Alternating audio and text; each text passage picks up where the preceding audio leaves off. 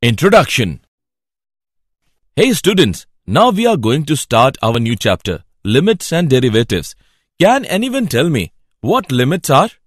Sir, limits mean approaching some value. Well said, Jatin. And which concept can we derive from the limits? Rate of change, sir. Absolutely correct. Do you know that derivatives is the term which we use for rate of change? Today we will learn about limits and derivatives. So come with me. Objectives. At the end of this lesson, you will be able to find the limits of various functions, find the right-hand limit and left-hand limit of various functions, find the derivative of a function, analyze that how fast a function is changing. Intuitive idea of derivatives. Let us assume that a particle is moving along a straight line and that the functions s is equal to f of t describes the position of moving particle at the time t. In physics, such a function s is equal to f of t is called a motion. Suppose the particle passes the point P and Q at the time t and t plus delta t respectively. If s plus delta s are the respective distances from some fixed point O, then the average velocity of the particle during the time interval delta t is delta s by delta t is equal to function of t plus delta t minus function of t whole upon delta t is equal to distance travelled upon time elapsed. Below is the graph of distance versus time. Limits. When you say limit, that means approaching. Let's use this function as an example. X square minus 1 by x minus 1, and let's work it out for x is equal to 1. 1 square minus 1 by 1 minus 1 is equal to 1 minus 1 by 1 minus 1 is equal to 0 by 0. Now, 0 by 0 is a difficulty. We don't really know the value of 0 by 0. So, we need another way of answering this. So, instead of trying to work it out for x is equal to 1, let's try approaching it closer and closer. For x is equal to 0.5, the value of function is 1.50000. For x is equal to 0.9, the value of function is 1.90000. For x is equal to 0.99, the value of the function is 1.99000. For x is equal to 0.999, the value of the function is 1.99900. For x is equal to 0.9999, the value of the function is 1.99990. For x is equal to 0.99999, the value of the function is 1.99999. Now we can see that as x gets closer to 1, then x square minus 1 by x minus 1 gets close to 2. Here arises an interesting situation. When x is equal to 1, we don't know the answer.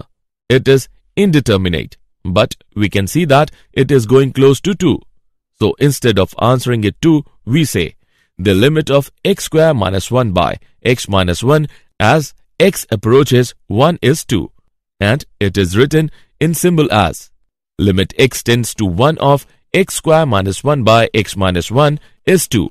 So, we cannot tell the value at x is equal to 1, but we can say that as we approach 1, the limit is 2. Limits. Test both sides. It is like running on a path and suddenly you will find a break in the path.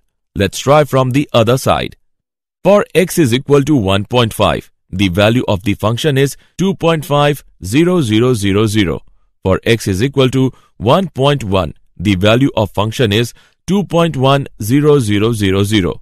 For x is equal to 1.01, the value of the function is 2.01000. For x is equal to 1.001, the value of the function is 2.00100. For x is equal to 1.0001, the value of the function is 2.00010. For x is equal to 1.00001, the value of the function is 2.00001, also heading for 2. So that's okay. When it is different from different sides. What if we have function fx with a break in it like this. This is a function where the limit does not exist at a. You cannot say what it is because there are two competing answers, 3.8 from the left and 1.3 from the right. But you can use the special minus or plus signs as shown to define one-sided limits. The left-hand limit minus is 3.8, the right-hand limit plus is 1.3, and the ordinary limit does not exist. Do you know, are limits only for difficult function? The answer is no. Limits can be used even if you know the value when you get there. Nobody said they are only for difficult functions. For example, limit x tends to 10 of x by 2 is 5. We know perfectly well that 10 by 2 is equal to 5, but limits can still be used. Example: consider the function fx is equal to x square plus 5. Find the limit of this function at x is equal to 2. Solution: let us compute the value of function fx for x very near to 2. For x is equal to 1.9, the value of fx is 8.61. For x is equal to 1.95, the value of fx is 8.802. For x is equal to 1.99, the value of fx is 8.960. For x is equal to 1.995, the value of fx is 8.9800. For x is equal to 2.001, the value of fx is 9.004. For x is equal to 2.01, the value of fx is 9.0401. For x is equal to 2.1, the value of fx is 9.41. The value of fx at x is equal to 2 should be greater than 8.9800 and less than 9.004. So, when x approaches from the left, the value of f of x is 9 as given below. Limit x tends to 2 minus of f of x is 9. When x approaches from the right, the value of f of x is 9 as given below. Limit x tends to 2 plus of f of x is 9. It is also computed that at x is equal to 2, the value of f of x is equal to 9. Limit x tends to 2 of f of x is 9. Given the function y is equal to minus 1 if x less than 0, is equal to 0 if s equals to 0, is equal to 1 if x greater than 0. Calculate limit x tends to 0 of y of x. Solution: limit x tends to 0 minus of minus 1 is minus 1. Limit x tends to 0 plus of 1 is 1. The function has no limit at x is equal to 0. Limits. Algebra of limits. Theorem 1. Let f and g be the functions such that the value of both the functions at x is equal to a exists. Then, following results can be written as: limit of sum of two functions is the sum of the limits of the functions. Limit x tends to a of f of x plus g of x is equal to limit x tends to a of f of x plus limit x tends to a of g of x. Limit of difference of two functions is difference of the limits of the functions. Limit x tends to a of f of x minus g of x is equal to limit x tends to a of f of x minus limit x tends to a of g of x. Limit of product of two functions is product of the limits of the functions. Limit x tends to a of f of x into g of x is equal to limit x tends to a of f of x multiplied by limit x tends to a of gx. If g of x is a constant function, say g of x is equal to p, so we can write the limit as limit x tends to a of p into f of x is equal to p multiplied by limit x tends to a of f of x. Limit of quotient of two functions is quotient of the limits of the functions whenever the denominator is non-zero. Limit x tends to a of f of x by g of x is equal to limit x tends to a of f of x by limit x tends to a of g of x. Limits of polynomials and rational function. Let f of x is a polynomial function given as. It can be found that limits x tends to a of f of x is equal to f of a.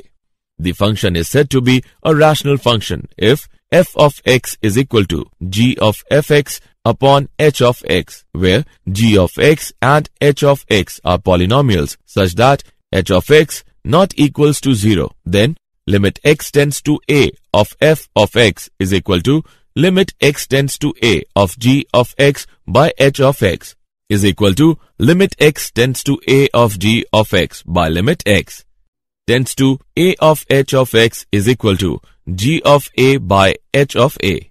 If h of a is equal to 0, then there can be two conditions. If g of a not equals to 0, the limit does not exist. If g of a is equal to 0, then we find the limit by the method.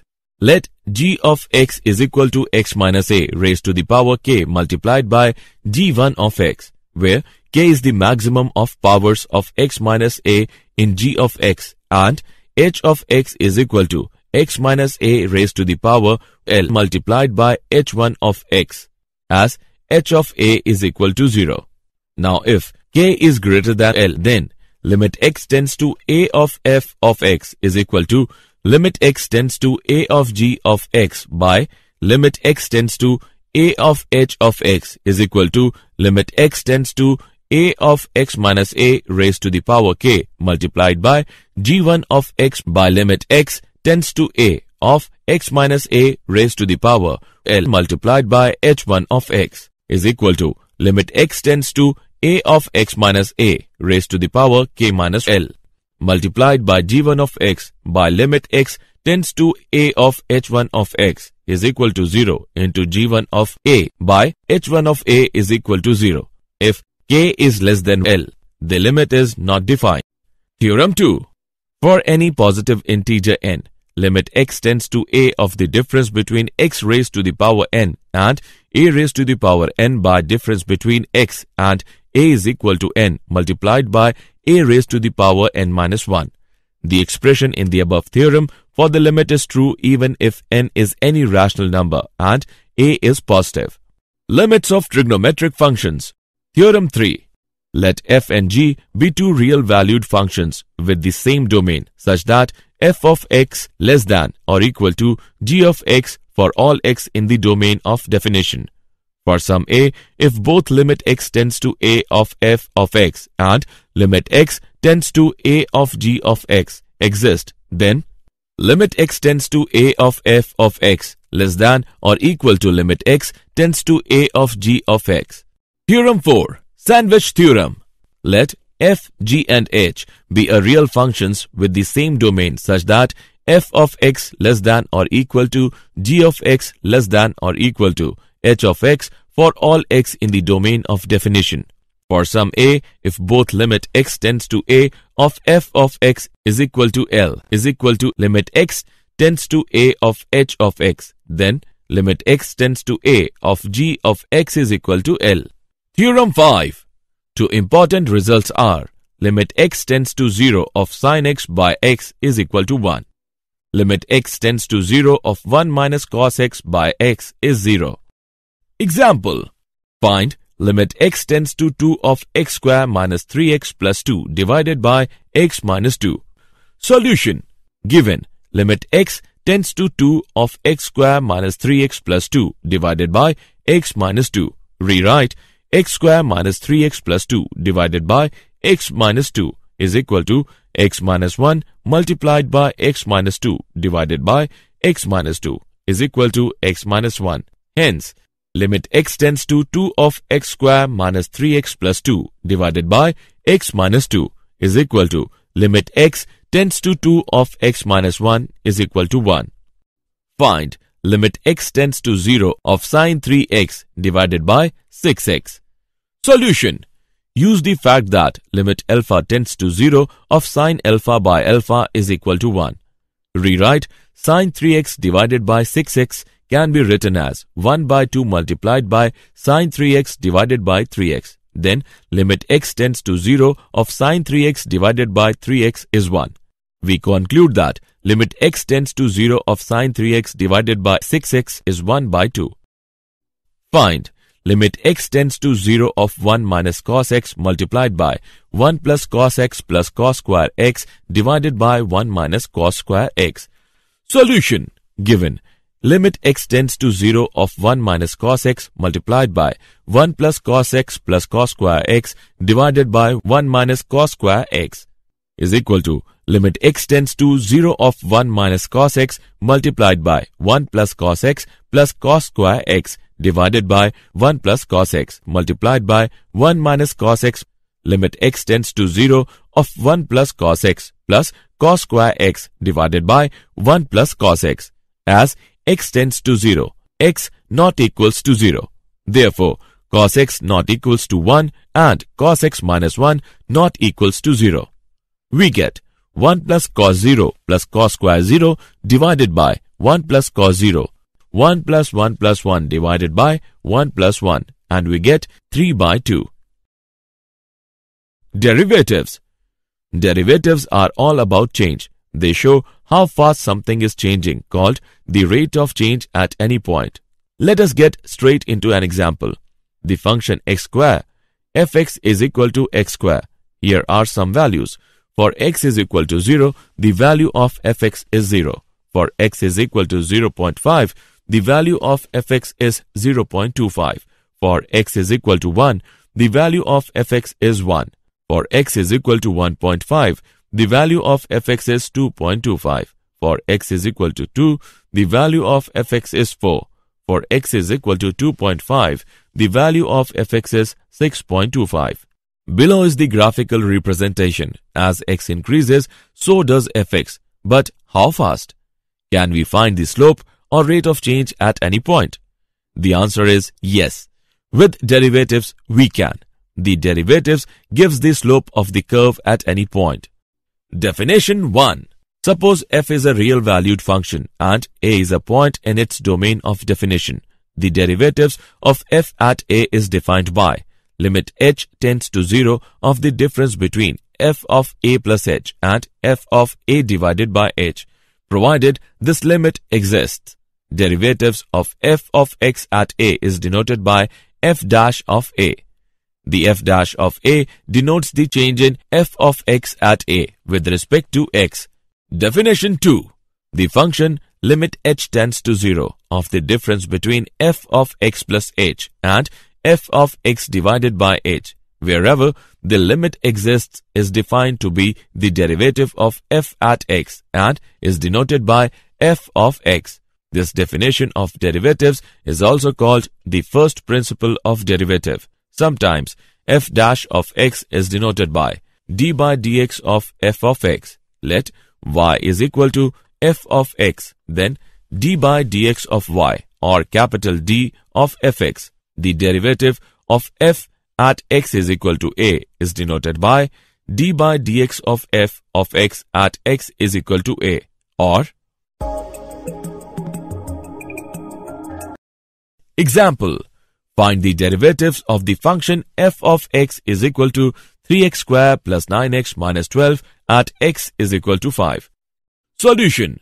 F dash of 5 is equal to limit h tends to 0 of f of 5 plus h minus f of 5 by h. Now by calculating it further as shown below, we get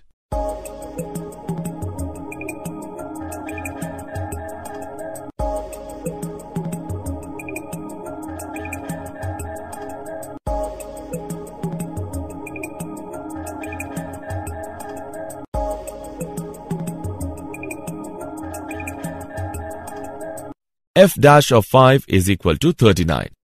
Find the derivative of the function fx is equal to 1 upon x square. We have solution. We have limit h tends to 0 of the difference between f of x plus h and f of x divided by h, which is equal to limit h tends to 0 of 1 by x plus h whole square minus 1 by x square divided by h. By calculating it, we get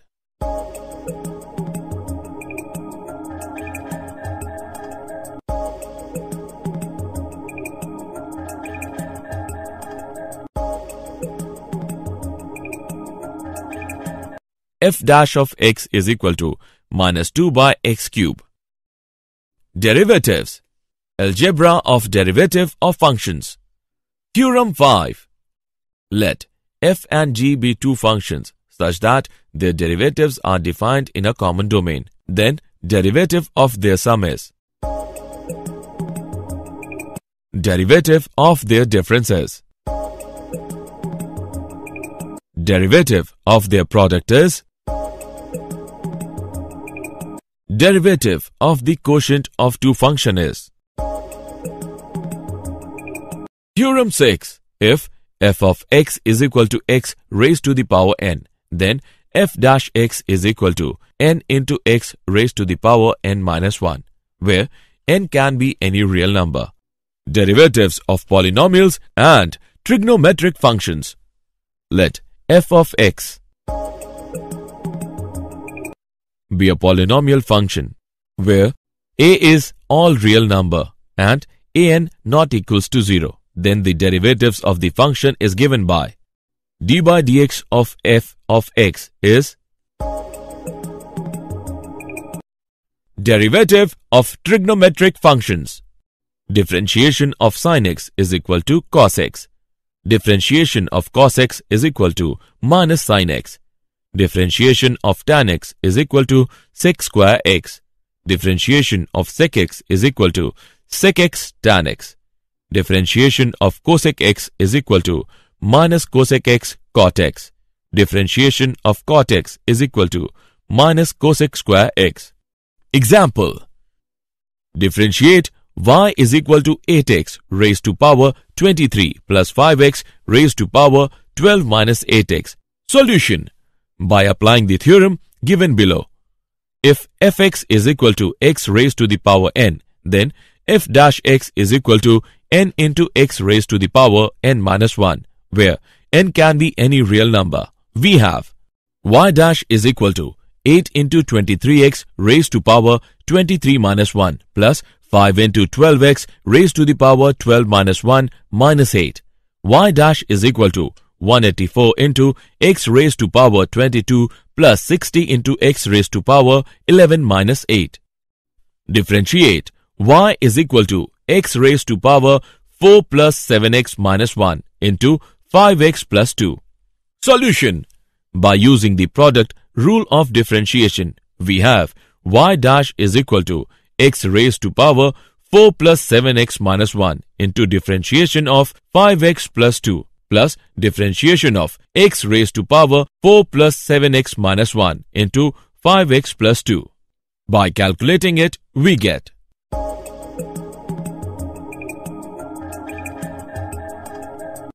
y dash is equal to 25x raised to power 4 plus 8x raised to power 3 plus 70x plus 9. Differentiate y is equal to 15x square plus 13x plus 18 by 16x square minus 3x plus 8. Solution.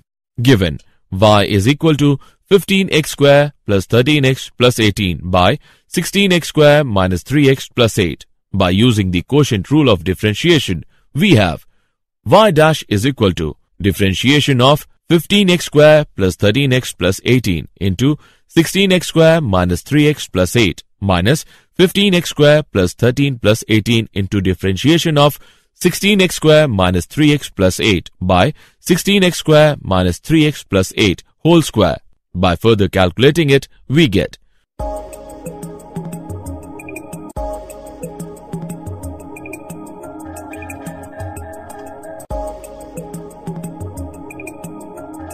y dash is equal to minus 253x square minus 336x plus 158 by 16x square minus 3x plus 8 whole square.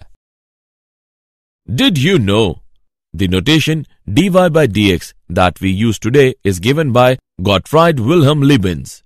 The calculus that we use in this era was developed by Sir Isaac Newton. Summary. Let us summarize what we have learned. Limit means approaching. There is a right-hand limit and left-hand limit. It is possible that they can coincide. Limit of sum of two functions is the sum of the limits of the functions. Limits x tends to a of f of x plus g of x is equal to limit x tends to a of f of x plus limit x tends to a of g of x. Limit of difference of two functions is difference of the limits of the functions. Limit x tends to a of f of x minus g of x is equal to limit x tends to a of f of x minus limit x tends to a of g of x. Limit of product of two functions is product of the limits of the functions. Limit x tends to a of f of x into og of x is equal to limit x tends to a of f of x multiplied by limit x tends to a of g of x. Limit of quotient of two functions is quotient of the limits of the functions whenever the denominator is non-zero. Limit x tends to a of f of x by g of x is equal to limit x tends to a of f of x by limit x tends to a of g of x. For any positive integer n, limit x tends to a of the difference between x raised to the power n and a raised to the power n by the difference between x and a is equal to n multiplied by a raised to the power n minus 1. The first principle of derivative is limit h tends to 0 of the difference between f of x plus h and f of x divided by h. Derivatives of the sum of two functions is d by dx of the sum of f of x and g of x is equal to d by dx of f of x plus d by dx of g of x. Derivatives of the difference of two functions is d by dx of the difference of f of x and g of x is equal to d by dx of f of x minus d by dx of g of x. Derivatives of the product of two functions is d by dx of f of x into g of x is equal to g of x into d by dx of f of x plus f of x into d by dx of g of x. Derivatives of the quotient of two functions is d by dx of f of x by g of x is equal to g of x into d by dx of f of x minus f of x into d by dx of g of x divided by square of g of x. If f of x is equal to x raised to the power n, then f dash of x is equal to n into x raised to the power n minus 1, where n can be any real number.